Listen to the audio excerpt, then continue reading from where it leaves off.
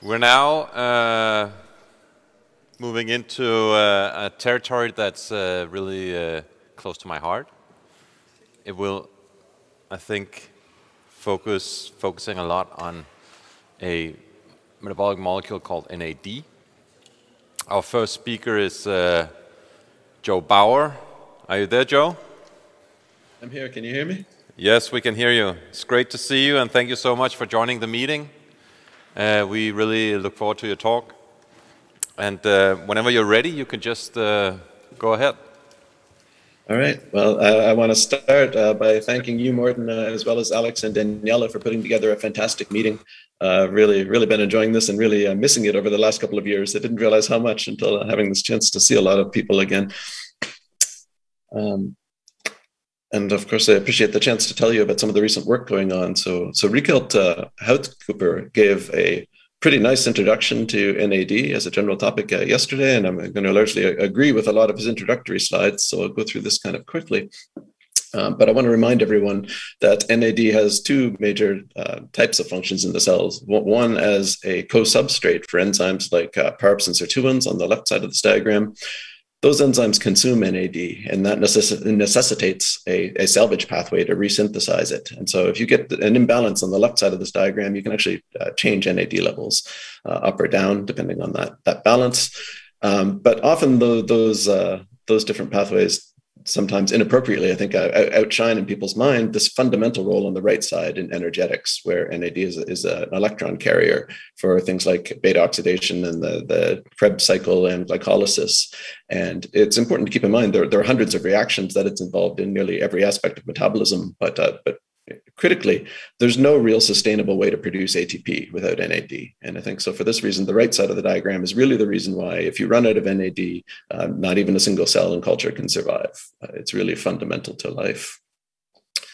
And of course, the reason that it's come to our attention in the context of this meeting is because NAD levels do decrease with age. And so it raises this question of which of these many processes it's involved in might be compromised in age, and whether we can make things better by restoring NAD levels.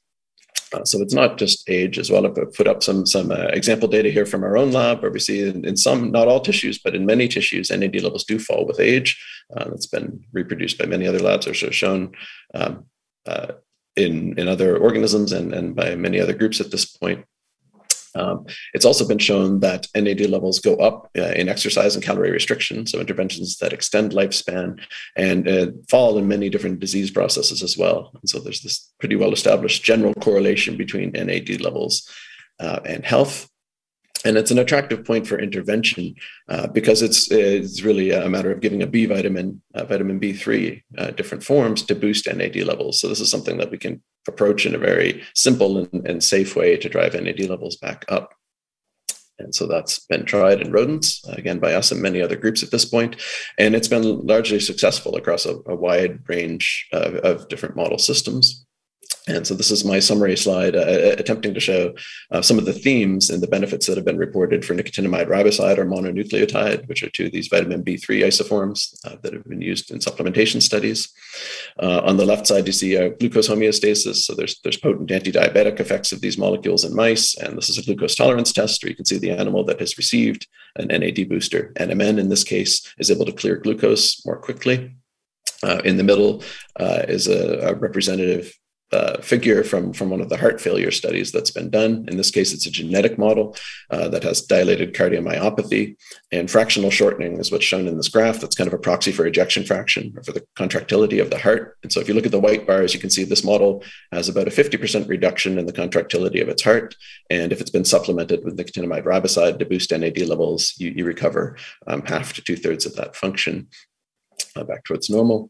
And another major category that's gaining a lot of attention is cognitive models, so particularly Alzheimer's disease models in rodents. There's been improvement across the board in the studies that have been done so far. And this is an example from the first paper where you're looking at a novel object exploration paradigm, and the control animals at this age are really unable to distinguish a novel object put into their cage. But if they've been supplemented with nicotinamide riboside, they regain that ability to discriminate novel objects. And so this is really been very encouraging, and has led to many studies in humans, some of which are completed, many of which are ongoing. But as Raquel stated yesterday, the human studies really haven't lived up to the promise of the rodent studies up to this point. There certainly have been some positive signals in human studies. There's many different outcomes that are under exploration and many trials in progress.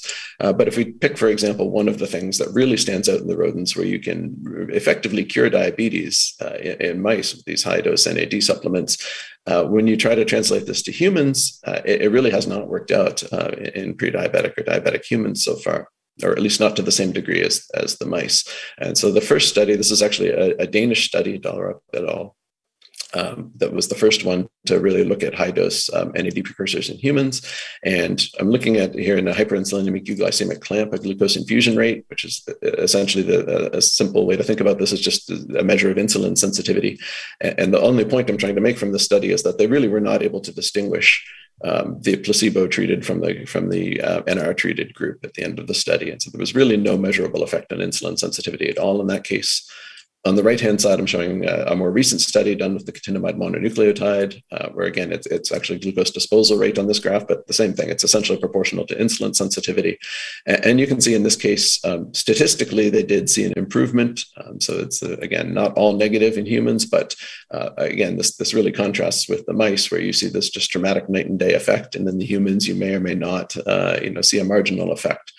And so this is something that I think the whole field's really struggling with right now is, how much of what we're seeing in the rodents is going to be translated and what are the reasons for these differences. And of course, there could be many, but I'm personally a little bit hung up on this fact that if you scale by body weight, we're still 1 to 2 orders of magnitude lower in humans. And we're really at the limit in terms of what you can dose humans. There's a risk of hepatotoxicity if we go much higher in terms of nicotinamide levels, and just the expense and the volume of these NAD precursors you would have to be eating to really match per body weight what the mice are taking really makes it not that feasible. And so there are a couple of things I can say about the future for human studies. I think even though some of the same outcomes that we got from rodents might not hold up, there certainly are some positive signals in human trials. One of them that again was mentioned yesterday was this trial of mitochondrial myopathy, where doses that are clearly well tolerated in humans seem to be having a very dramatic effect in that disease. And so it's certainly worth continuing to look for conditions where our current dosing strategies are going to work in humans.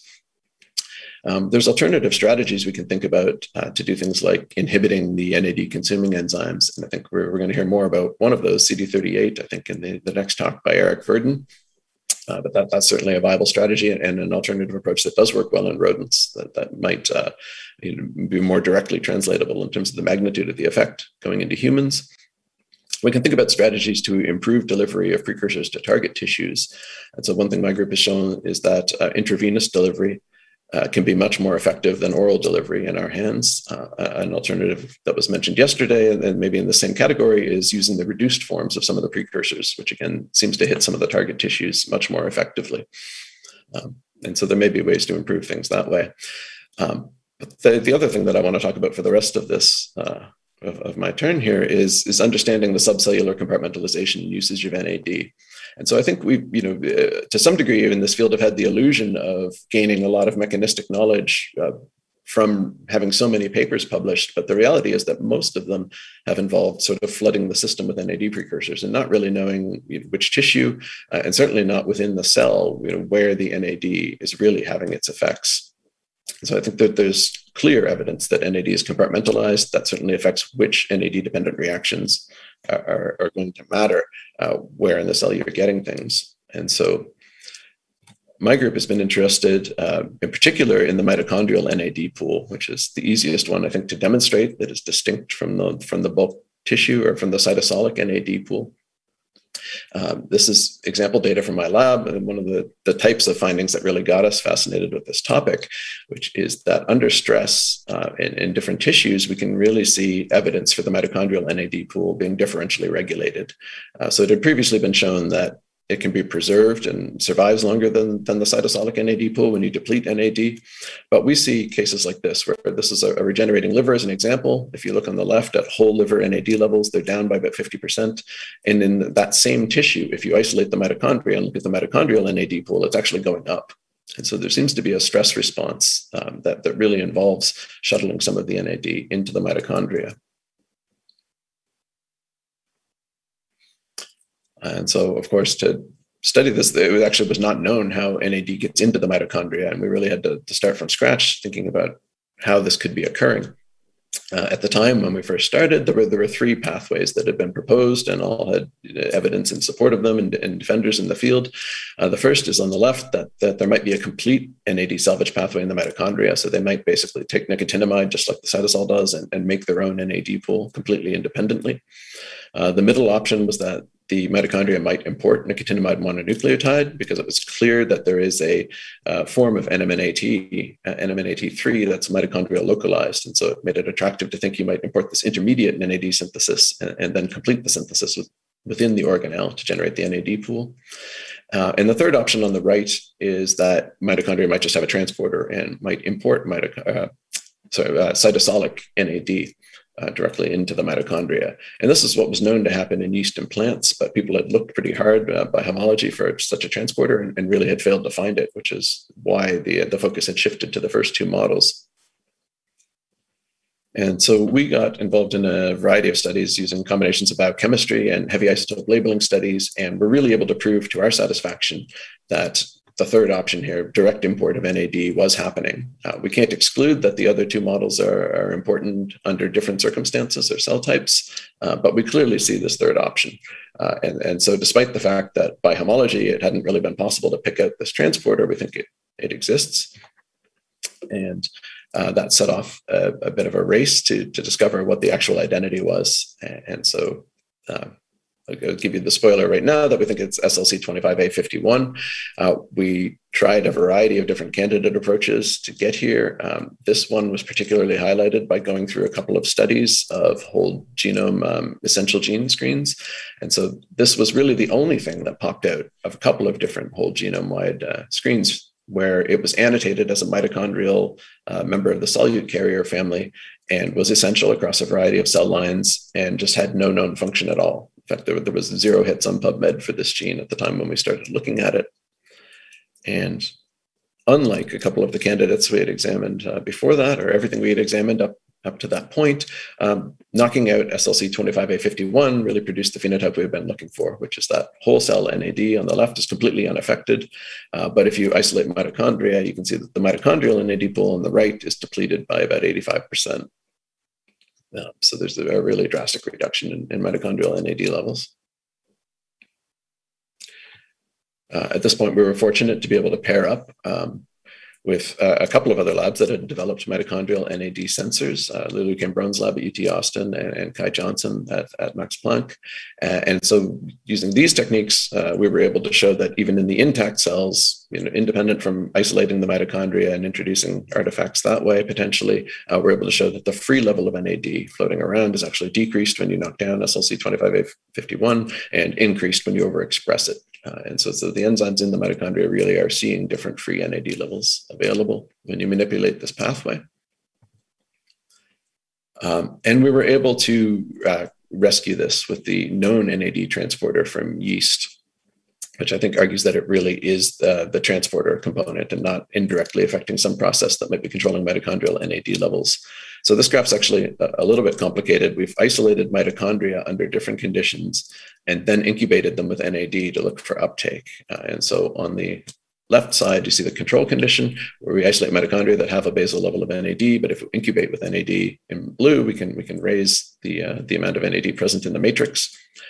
The second condition is cells incubated with FK866. So the whole cell's been depleted of NAD. The mitochondria come out without any NAD, but if you incubate with extrinsic NAD, it still goes in because there's nothing wrong with the transporter in that system. And the third set of bars is the knockdown of SLC25A51. So those mitochondria also come out with low NAD, but now they're not able to take it up when you add it exogenously. And finally, at the end, we've rescued those knockdown cells overexpressing this yeast mitochondrial NAD transporter, NDT1. And now you can see that that activity comes back.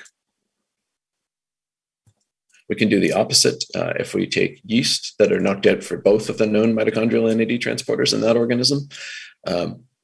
we can rescue with the human SLC25A51. So this is yeast mitochondria that have been isolated and incubated with radioactive NAD. You can see the uptake in wild type mitochondria in the black line here. If we take those knockout yeast that lack mitochondrial NAD transport, that's the gray line where there's some background, but it really doesn't take up any NAD over time. And we've put back in the human transporter here in the red, and you can see, if anything, it's actually taking up NAD faster than wild type yeast mitochondria. And so the major function that we see when you knock out this transporter, the major loss of function that we see is mitochondrial respiration, as you might expect. NAD is essential to the Krebs cycle and is the donor for electrons to complex 1. But we were actually still shocked at the degree to which there was really a complete loss of respiration. So this is data from a seahorse flux analyzer. These lines are oxygen consumption over time.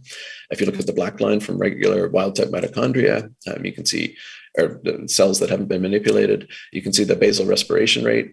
In the first segment, we've added oligomycin to inhibit ATP synthesis, so that decreases respiration as expected. If you add FCCP, that uncouples, and you look at maximal respiration, and then rotenone and antimycin A poison the mitochondria, so you can see what's left is non-mitochondrial respiration.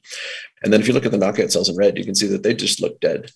We've never seen cells respire that lowly, and in fact, assumed they were potentially killed by something when we first saw these results, but we can recover those cells. They continue to proliferate based on glycolysis. We can actually take those cells and reinfect with SLC25A51 and recover normal function in the mitochondria. And in fact, the mitochondria stay very normal except for the loss of NAD. If we do metabolomics on them, most of the other metabolites are actually relatively at normal levels, and most of the proteins are close to normal levels. And as you can see here, they do immediately start functioning again when you add back SLC25A51. And so at this point, I hope I've convinced you that this protein, this previously orphan solute carrier in the mitochondria, really is a mammalian mitochondrial NAD transporter, and seems to be the critical one for at least a lot of the cell types that we've looked at. And of course, what my lab is interested in going forward is understanding the regulatory mechanisms. We do think that this pathway is stimulated under certain stressful conditions. And so we're looking at binding partners, post-translational modifications that might regulate it. And of course, we're really interested in understanding what its roles are in normal physiology and disease. So this is all early days, for progressing beyond what I've already shown you, but I'll give you a couple of hints of things that we're starting to look at in the last couple of minutes here. One thing we did early on was get access to a large collection of heart failure biopsies maintained by Ken Margulies at Penn. So these are human patients looking at non-failing versus failing hearts. And we can see SLC25A51 is actually downregulated in the failing biopsies. And we reproduced the finding that NAMPT, nicotinamide phosphoribosyl transferase, is also down in these heart samples, which was already known. Nothing else involved in NAD synthesis is downregulated as far as we can see. So this did really stand out among the whole set of genes related to NAD metabolism. And we're particularly interested in this pathway in the heart because we think it might be playing a role in resilience when you deplete NAD in hearts. We had previously generated a heart-specific NAMPT knockout. So this is just disrupting NAD synthesis, the major pathway that's responsible for NAD synthesis in cardiomyocytes. And if you look here on the top right, you can see in the first two sets of bars, there's about a 70% depletion of NAD in the heart by 2 weeks. And by 8 weeks, these animals were still walking around with about 85% less NAD in their hearts, which again was really a surprise to us. We thought that they'd be dead long before that, but they not only survived, but they really were hard to pick out from the controls by 8 weeks, even though they did go on to die a few weeks later, very suddenly, which we think is when the NAD really just bottomed out to zero. But I think that the reason that they were actually able to tolerate this so well is probably related to this observation on the right side of the graph, which is that if you isolate mitochondria from these tissues, just like in the liver when I showed you before, they really do seem to preferentially retain the NAD that remains. And so the depletion of NAD in mitochondria is actually much slower and more muted compared to the depletion of NAD in the whole tissue.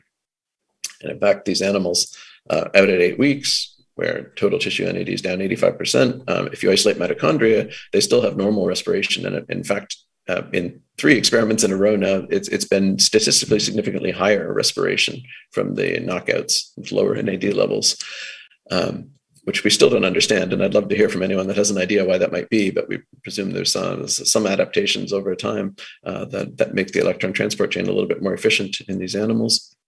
And most impressively, I think if we throw these animals on a treadmill at 8 weeks of age with that low NAD level in the heart, they're still able to run just as far as their wild-type litter mates. And so whatever's going on in terms of adaptation as the NAD levels are falling in these animals, it's fairly effective. And so this is why we think that if the NAD depletion that's seen in actual failing hearts is really related mechanistically, it may have something to do with this pathway not functioning properly and with that downregulation of SLC25A51 that we're seeing in heart failure. And so the last thing I'll mention is just that even from publicly available databases, we can see that there's an association of SLC25A51 expression with cancer. So in particular in liver cancer and thyroid cancer, it seems like it's an unfavorable prognostic marker. You're more likely to die if it's upregulated.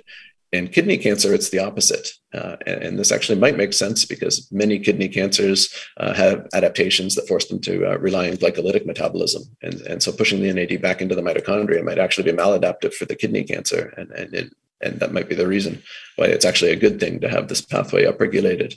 But in the other 2 cases, you see tumor types that you might want to target by inhibiting SLC25A51. And so we have actually partnered with a company called Cyclica that's based in Canada that does artificial intelligence-based drug screening. And so we actually hooked up with these guys at a previous iteration of this meeting. So I want to thank the organizers again for keeping this going over the years. This has been really valuable for my lab, and we've got a lot of interesting collaborations going on now with this company. The image here of the protein going into a black box is my way of summarizing my understanding of how we're getting these molecules that Cyclic is coming up with. It's really a little beyond my mathematical understanding, but what I wanted to just highlight here for the last bit of data I'll show you is that it does seem to be working at this point, at least in a preliminary sense. Some of the molecules they've been giving us do prevent uptake of NAD into mitochondria. And so here the purple bar is wild type mitochondria, where we've actually depleted NAD to get the signal down and then supplemented with NR to boost NAD levels back up. And then we're measuring NAD going back into the mitochondria here. And so the purple bar is the wild type normal level, and 3 different compounds predicted by Cyclica to inhibit SLC25A51 are all decreasing the rate of NAD uptake back into mitochondria. So we're optimistic that this pathway will be druggable in the near future, and that we can really see how important a role it's playing in physiology and in diseases like cancer. And so with that, I will just stop and thank the lab and our funding sources. And I just want to highlight a couple of people quickly who have really led this work in the lab. Tim Luongo in particular as a postdoc, who has just moved on to a biotech company, but really led a lot of the studies that I showed you. Caroline Perry has taken over a lot of these projects now. And I want to highlight Lulu Cambronne's lab at UT Austin, that we're really partners through this whole process of characterizing SLC25A51. And I'm happy to take questions. Thanks. Thank you. Thank you so much, Joe. Really great talk, and I really appreciate that you got something out of this meeting also at the industry academia combination. This is really one of the reasons why we do this. There are some questions on Slack. We have time for one, I think, from Ruben Zapata Perez. Do you think that direct NAD import excludes transport of NAD precursors into the mitochondria? No, I definitely think there's room for both pathways to exist. I will say in some of the cultured cell lines where we can do this in a controlled system, we see extremely low NAD levels when we block just the transport. So I think some cells are certainly dominantly reliant on the pathway that we're talking about, but absolutely there's room for the other pathways to exist in other cell types or other stress conditions. All right, thank you very much, Joe. There are many more questions on Slack, so it would be great if you can log on and answer some of them. Let's give Joe another round of applause.